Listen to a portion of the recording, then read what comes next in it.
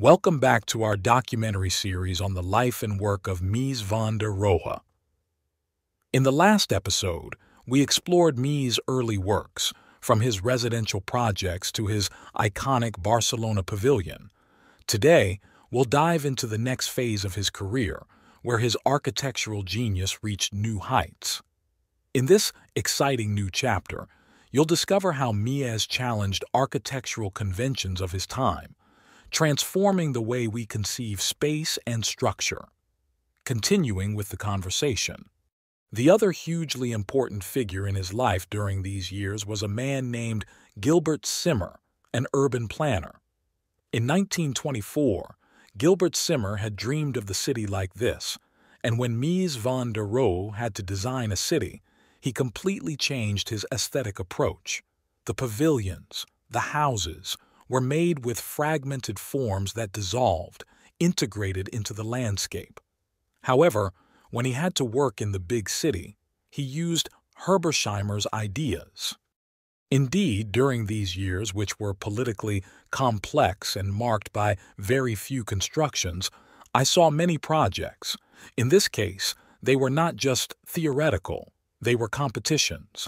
Sometimes he won, other times not, and he never got to build any.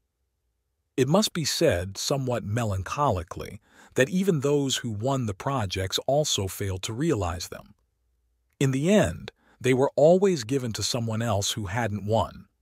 In this case, it was the Adam department stores on Free Street, for a large department store owned by a Jewish family. They probably could have built it, but what happened was Kristallnacht, the night of broken glass, after 1933. The family fled Germany, and the project could not be completed because the owners, being Jewish, had to leave the country hastily. Another one was this, a bank in Stuttgart, facing the large railway station that you see there, which always criticized his immaterial architecture. Bonatz had collaborated with the Nazis on the Autobahn program, and he thought that his virile, solid, masculine, and thick architecture was more appropriate for expressing National Socialism than Mies's naked and almost diagrammatic one, although suitable, as you can see here, for later being adorned with signs. Something that we now see as normal, and that was then an innovation, is the use of the facade as a large advertising billboard. Nor did he succeed here in Alexander Place.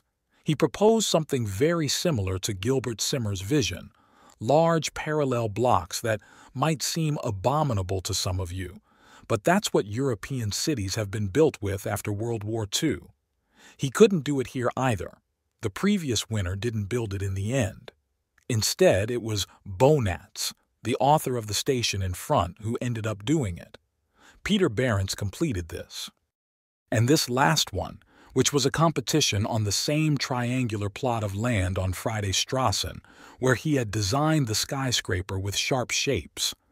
He presented a proposal that was similar to, of course, when you see this, many of those following our channel will say, "Ah, this sounds like Mendelssohn."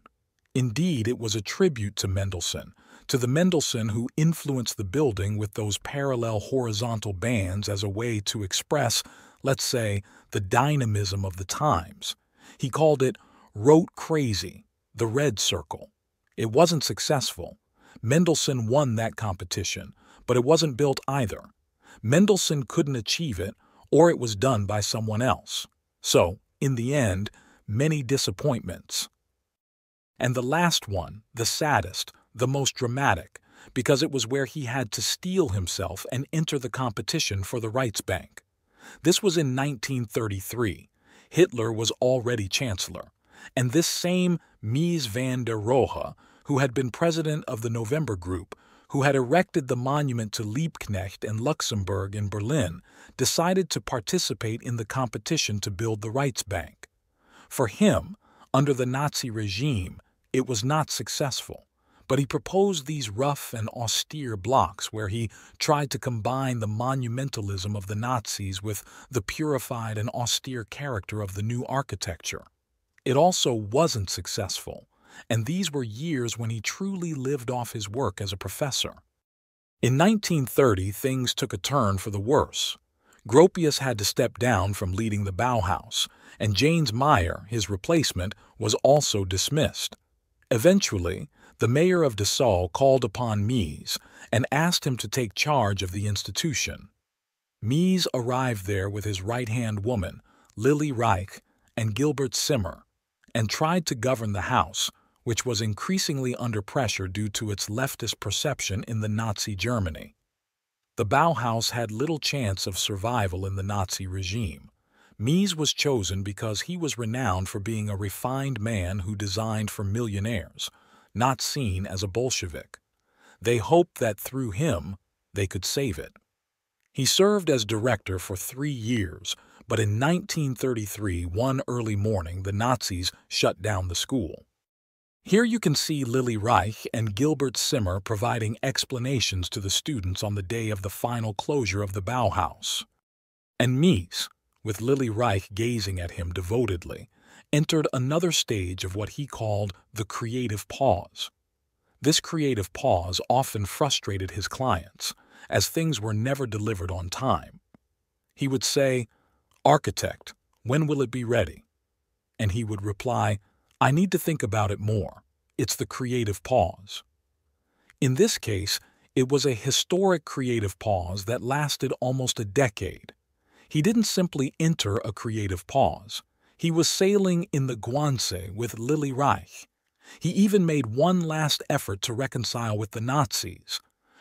He held an exhibition, the Lois Garbe Exhibition of German Work in 1934, during the Nazi regime, attempting to persuade them to embrace his ideas. He showcased his designs with these glass columns, aiming to convince the Nazis to adopt modern language as their own. Within the Nazi regime, there were diverse tendencies.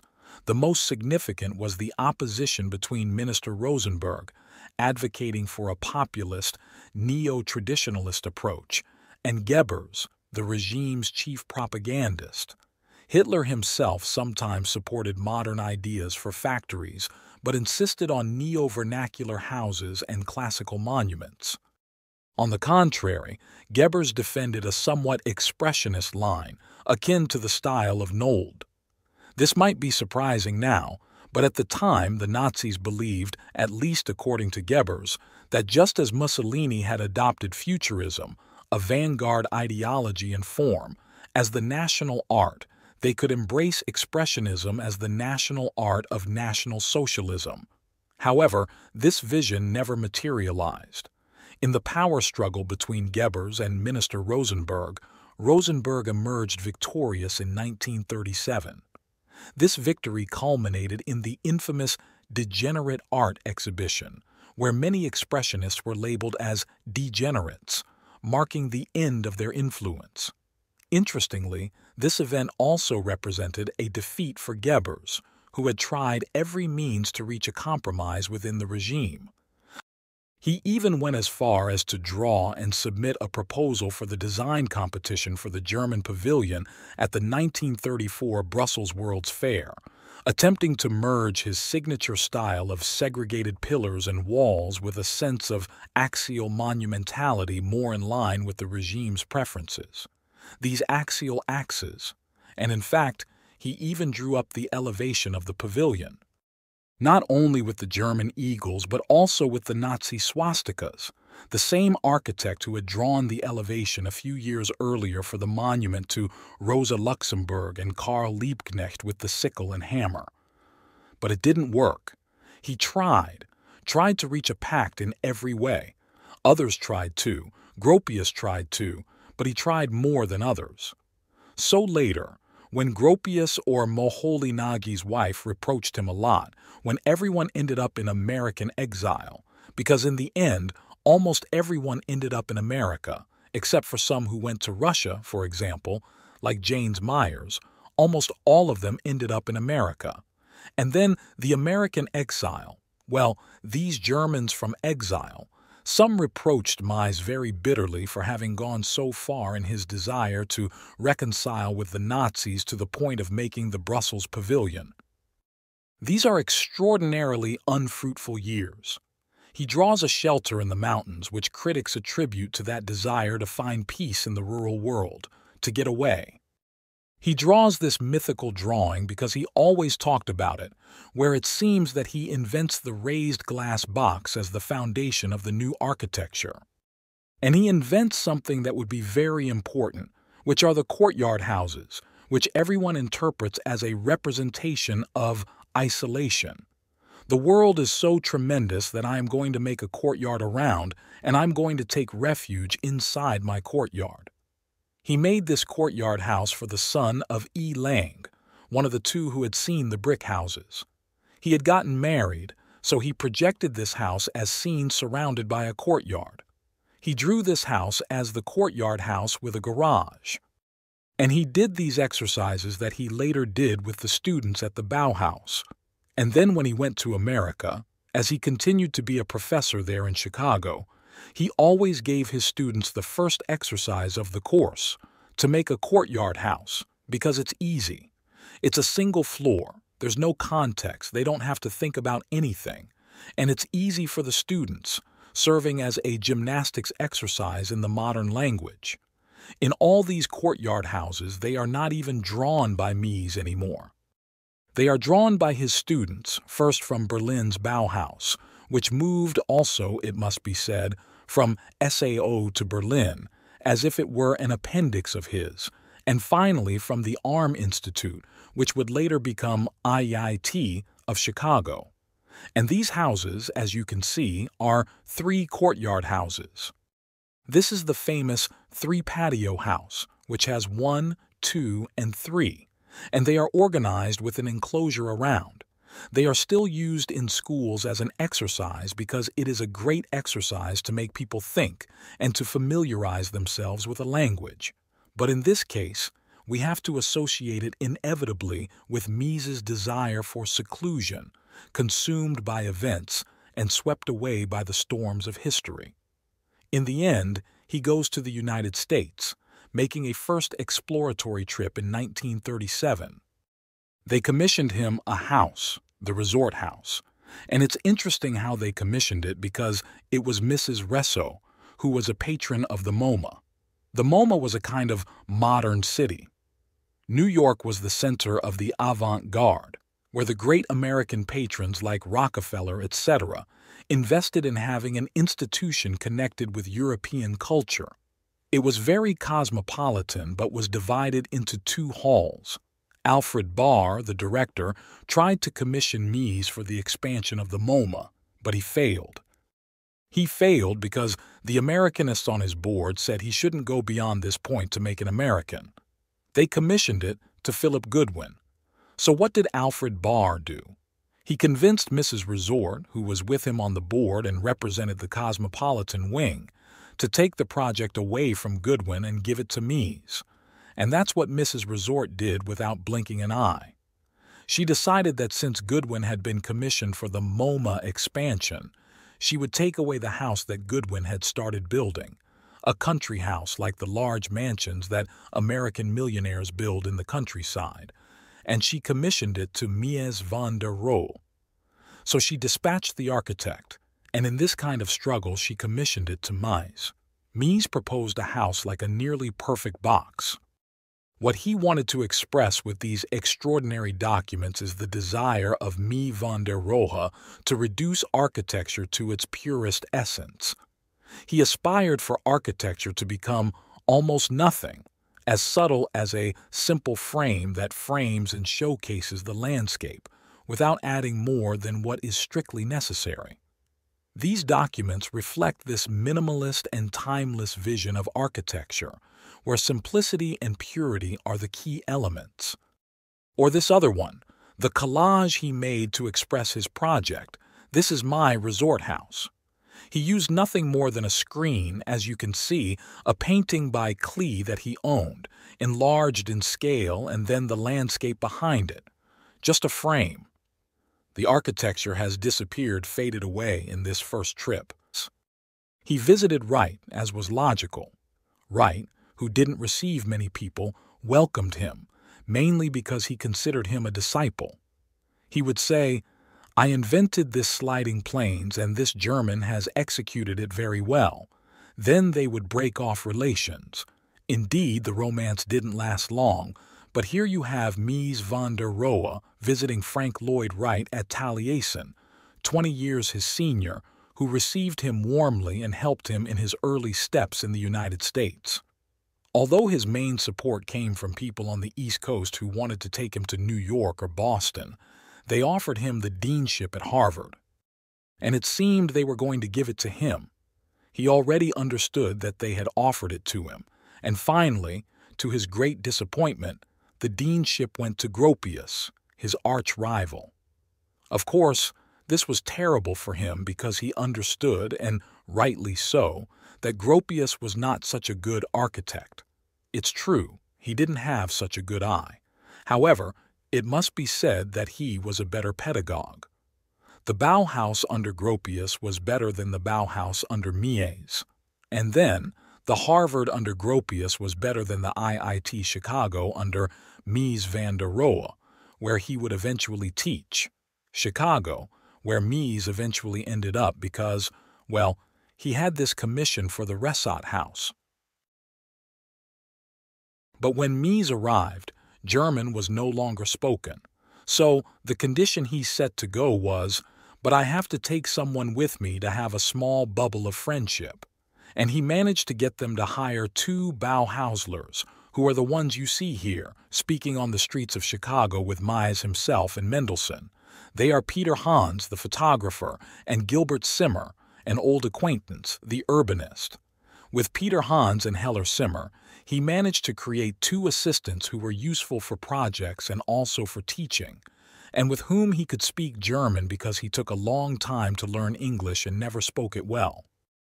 Their first project for the campus, as you can see, was still classical. Well, classical in the sense of boxes, but with a certain monumental quality. However, their final project is this. And it's impressive because it's a kind of madness of modulation, 24 feet by 24 feet in plan and 12 feet in elevation, which is very well expressed in this drawing. The whole campus was going to be a series of perfectly modulated pieces that composed it, similar to how the planes divided the space in the Barcelona Pavilion or in the Tugendhat House.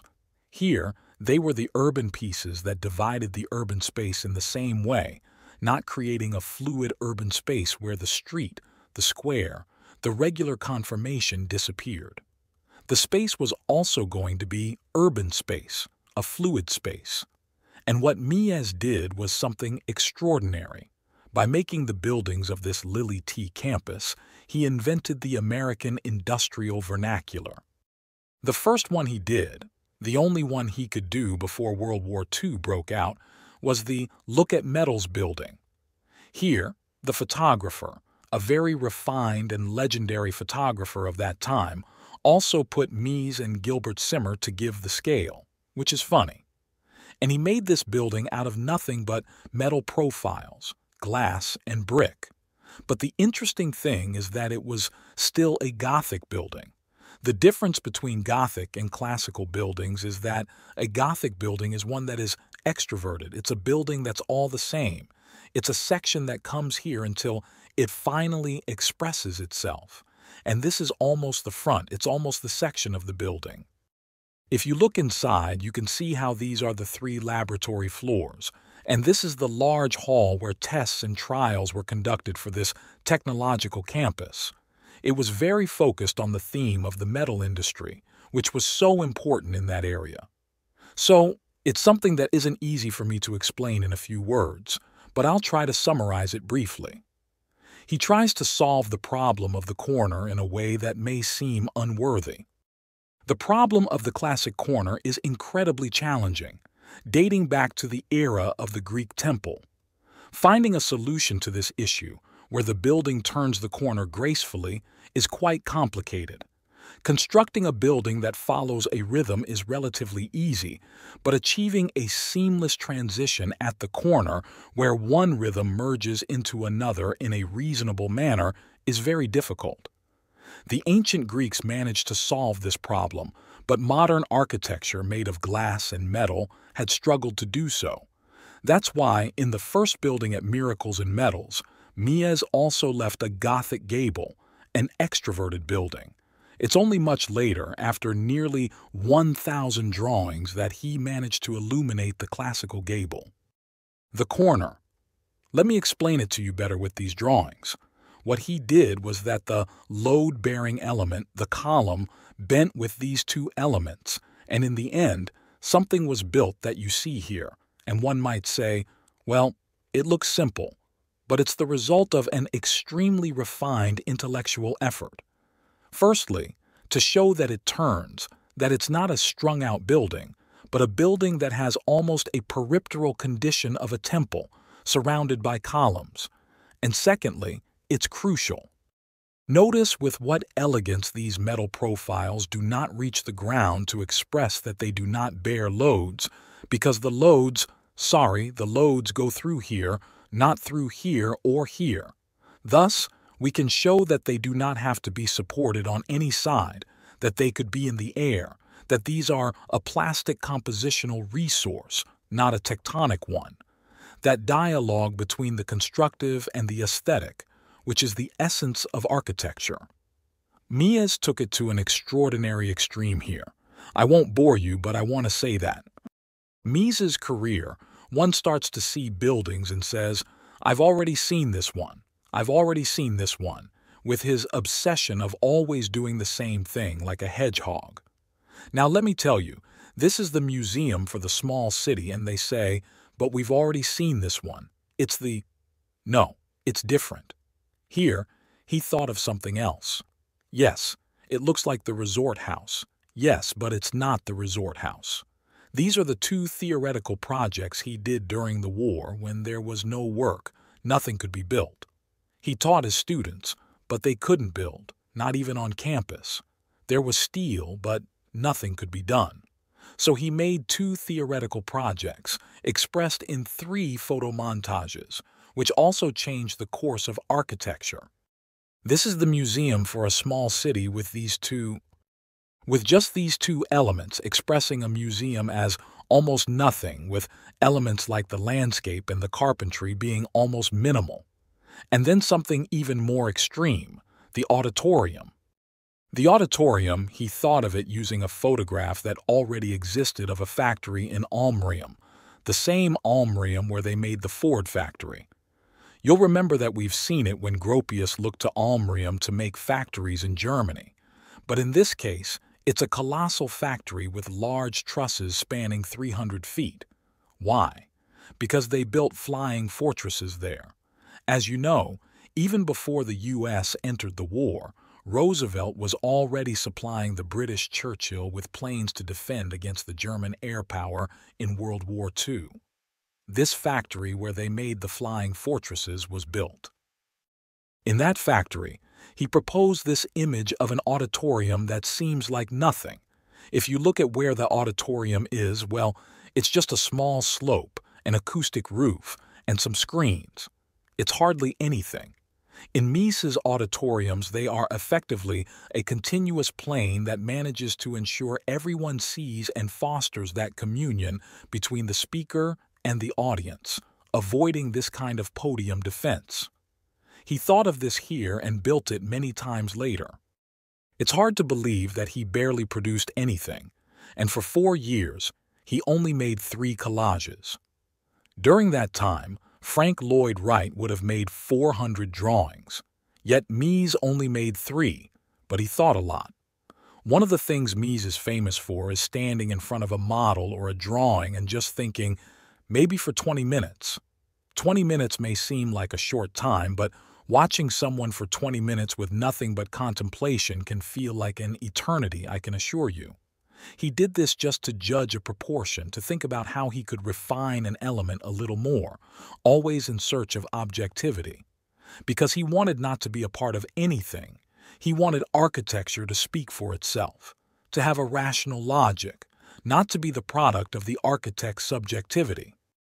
In 1947, his great advocate, Philip Johnson, organized an exhibition at the MoMA, and this exhibition undoubtedly consecrated him in the United States. The exhibition they see here was designed with Mies's ideas in mind, with the same principles of planes around which space flows. This was a very important catalog because, in 1947, it coined the myth of Mies, which would be intimately associated with the Museum of Modern Art in New York from then on. And this is the exhibition where, as you can see from the panels, they even attempted to evoke somewhat illusionistic images of the Barcelona Pavilion or some other projects.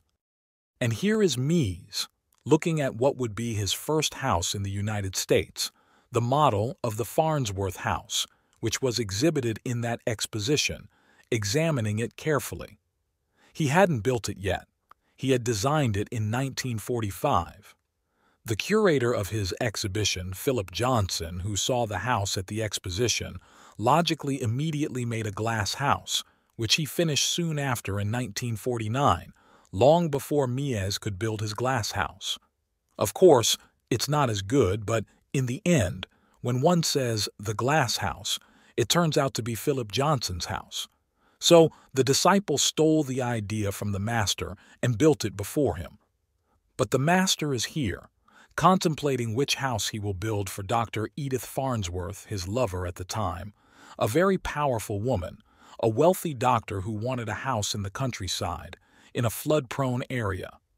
He put it up on stilts and conceived it as an exact, perfect box, supported only by 8 pillars, and here you can see it during the construction process. It was construction reduced to its essence, to the most elemental, to barely anything.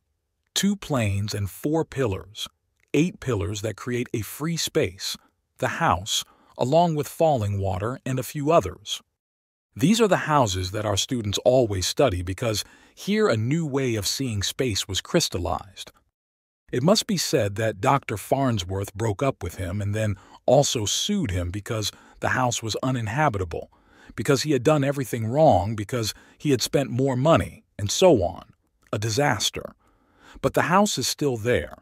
It can be visited in the United States because, fortunately, it was bought by Peter Palumbo, and in the end, it ended up in the hands of the National Trust. Therefore, it is now one of the sites that can be visited in the United States. In this chapter, we delved into the fascinating life and work of renowned architect Mies van der Rohe, from his innovative ideas at the Bauhaus to his impact on modern architecture in the United States. We discovered how his revolutionary designs challenged conventions and laid the groundwork for a new understanding of space and structure. I hope you enjoyed this journey through the mind of one of the great visionaries of 20th century architecture. Don't forget to subscribe for more content on art and design. Until next time.